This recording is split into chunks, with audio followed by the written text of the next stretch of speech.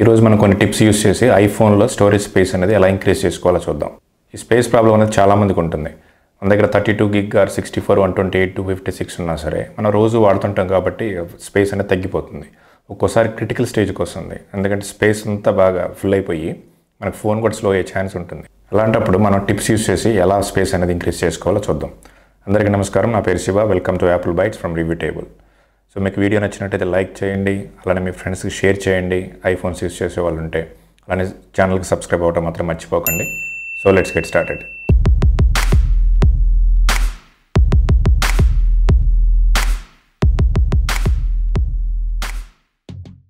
ముందుగా మన ఫోన్లో స్టోరేజ్ కెపాసిటీ ఎంతవరకు యూస్ చేసాం, ఎంత ఉందో తెలుసుకోవాలంటే మన 2 వేస్ ఉన్నాయి. ఫస్ట్ మన జనరల్కి వెళ్తే సెట్టింగ్స్లో జనరల్ మీద ట్యాప్ చేస్తే ఇక్కడ అబౌట్ అని ఉంటుంది. అబౌట్ మీద ట్యాప్ చేస్తే ఇక్కడ కింద చూడొచ్చు కెపాసిటీ 128 GB, అవైలబుల్ 87.92 GB. ఇంకో విధంగా ఎలా తెలుసుకోవచ్చు అంటే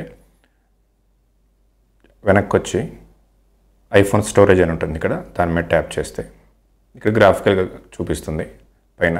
అలానే కింద ఈ యాప్కి ఎంత స్పేస్ అనేది తీసుకుంది అనేది చూపిస్తుంది ప్రతి దానికి కూడా.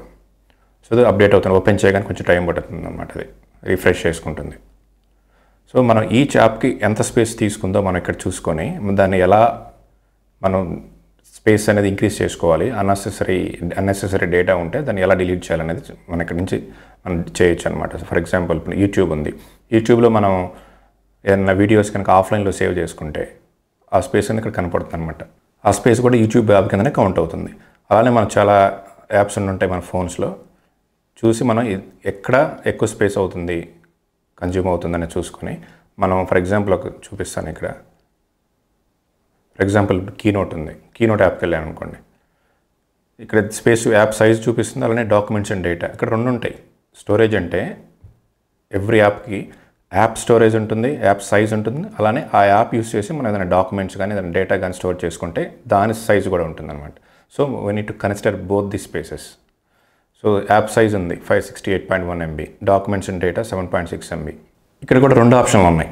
ఆఫ్లోడ్ యాప్ అని ఉంది, ఇంకోటి డిలీట్ యాప్ ఉంది. ఫస్ట్ ఆఫ్లోడ్ యాప్ అంటే ఏంటి చూద్దాం. ఆఫ్లోడ్ అంటే మన యాప్ అనేది రిమూవ్ అవుతుంది, కానీ మన ఐకాన్ కనపడుతుంది, యాప్ అనేది ఉండదు అనమాట.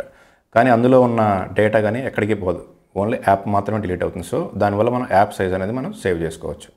ఫర్ ఎగ్జాంపుల్ మనం తక్కువ సైజ్ అనుకోవచ్చు, కానీ అలాంటి యాప్స్ ఒక 10 ఉన్నాయనుకోండి. So each app contributes to total size. So దానివల్ల చాలా సైజ్ సేవ్ అవుతుంది. మనం ఎక్కువ యూస్ చేయట్లేదు అనుకోండి, యూస్ చేయనప్పుడు మనం ఆఫ్లోడ్ చేసుకోవచ్చు. ఆఫ్లోడ్ యాప్ అని ట్యాప్ చేస్తే offloading keynote will delete the app but keeps it's document and data ఉండిపోతుంది, కానీ యాప్ అనేది యాప్ ఐకాన్ కూడా కనపడుతుంది, కానీ iCloud సింబల్ కనపడుతుంది.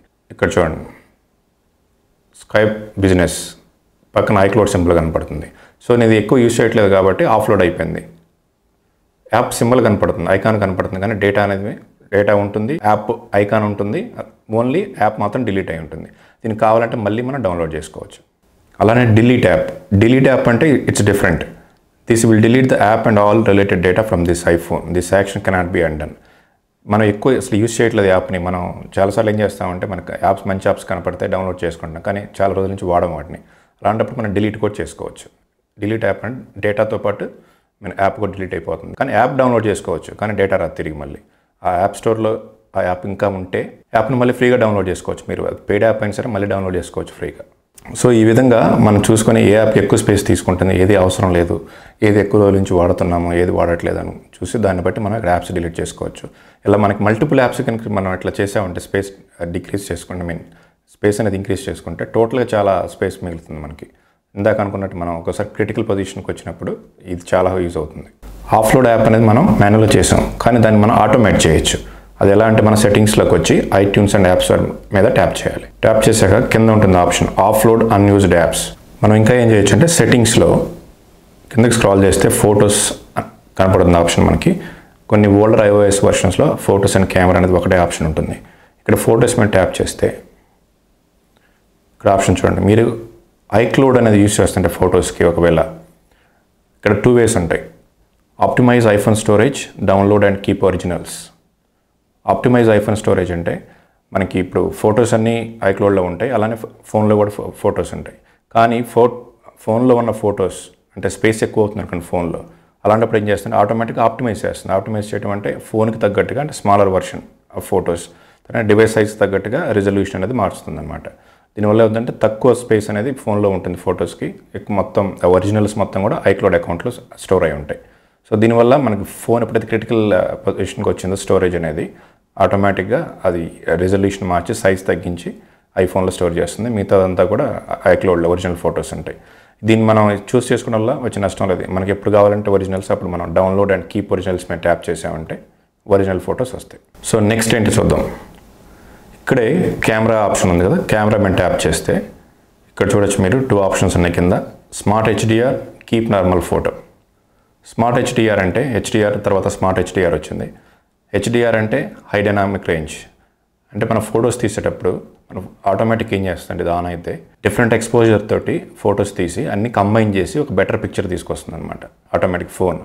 సో దాంతోపాటుగా నార్మల్ ఫోటో కూడా సేవ్ అవ్వాలి లేదా, కీప్ నార్మల్ ఫోటోని మనం ఆన్ చేసామంటే మన ఫోటో తీసినప్పుడు ఒరిజినల్ ఫోటో ఏది ఉంటుందో నార్మల్ ఫోటో అది కూడా సేవ్ అవుతుంది, స్మార్ట్ HDR ఫోటో కూడా సేవ్ అవుతుంది. సో దీనివల్ల ఏమవుతుందంటే మనకి ఒక్క ఫోటో తీసినప్పుడు 2 ఫొటోస్ సేవ్ అవుతాయి, నార్మల్ ఫోటో ఒకటి, HDR ఫోటో ఒకటి. దీనివల్ల స్పేస్ ఎక్కువ తీసుకుంటుంది. సో కీప్ నార్మల్ ఫోటో అనేది మనం ఆఫ్ చేసుకుంటే స్పేస్ అనేది ఎక్కువ మిగులుతుంది అనమాట. నెక్స్ట్ మనం ఇంకా ఏం చేయొచ్చు అంటే, మన సఫారీకి వచ్చామంటే సఫారీ మీద ట్యాప్ చేస్తే సెట్టింగ్స్లో కిందకి స్క్రాల్ చేస్తే clear history and website data ఉంది. మనం సఫారీని కంటిన్యూస్గా యూజ్ చేస్తుంటాం కదా, క్యాష్ అనేది స్టోర్ అవుతుంది అనమాట, హిస్టరీ, వెబ్సైట్ డేటా. వీటిని కూడా క్లియర్ చేస్తే మనకి at least some amount of space అనేది మిగులుతుంది. Tap on clear history and website data, it will clear all the data. So ఇలా మనం స్పేస్ సేవ్ చేసుకోవచ్చు. మనం మెసేజెస్లో కూడా స్పేస్ సేవ్ చేసుకోవచ్చు. మెసేజ్ మీద ట్యాప్ చేయాలి, కిందకు వస్తే కీప్ మెసేజెస్ అని ఉంది. సో ఇక్కడ ఆప్షన్స్ ఏముంటాయి చూడండి. ఫర్ ఎవర్, నేను ఫర్ ఎవర్ చూస్ చేసుకున్నాను, నాకు స్పేస్ చాలా ఉంది కాబట్టి. 30 days, 1 year, ఫర్ ఎవర్ అంటే మన మెసేజెస్ మనం ఏది పంపిస్తాం, SMS కానీ లేకపోతే iMessages కానీ అన్నీ స్టోర్ అయి ఉంటాయి. అది ఎన్ని రోజులు స్టోర్ అవ్వాలి, 30 days, 1 year, ఫర్ ఎవర్. ఆ మెసేజెస్లో కూడా మనం ఫొటోస్ పంపించవచ్చు.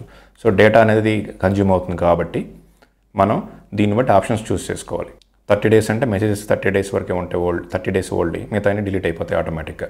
1 year అంటే 1 year వరకు మెసేజెస్ ఉంటాయి. ఫర్ ఎవర్ అంటే మెసేజెస్ ఎప్పుడు డిలీట్ అవ్వవు, ఎప్పుడు ఉంటాయి అన్నమాట. సో ఇది కూడా one of the options to save the space.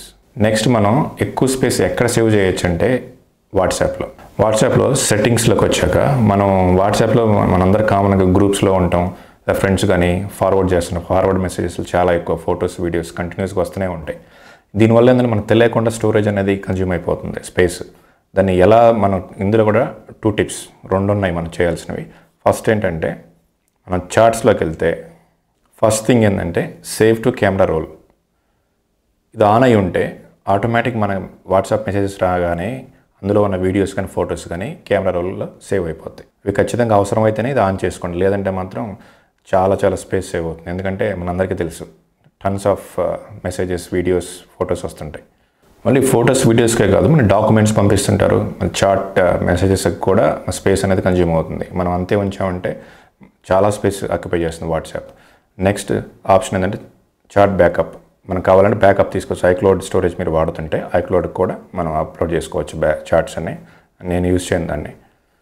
బ్యాకప్కి మన ఆటో బ్యాకప్ షెడ్యూల్ చేసుకోవచ్చు, లేదా వీడియోస్ కూడా బ్యాకప్ చేసుకోవాలంటే చేసుకోవచ్చు క్లౌడ్ స్టోరేజ్కి.